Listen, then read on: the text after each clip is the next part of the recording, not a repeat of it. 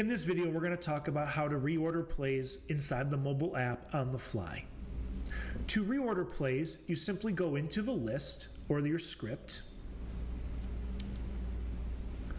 And if you want to reorder blocks themselves, you can click on the reorder icon or the sort selection icon at the top right of the screen.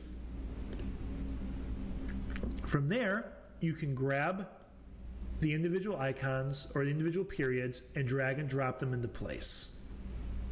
Once you've got them set the way you'd like, you can simply click out and exit. If you'd like to reorder plays inside of a block on the fly, you do it just the same as you would the periods. You select them and then you scroll up and down and move them. These are all touch and drop, so as soon as you let go of the screen, the plays will fall into place. Once you're done reordering, you simply exit out and you're good to go. The orders are automatically re-updated, and in your periods, in your remote or in your list view, they're ready for you to send in the order at which you set them.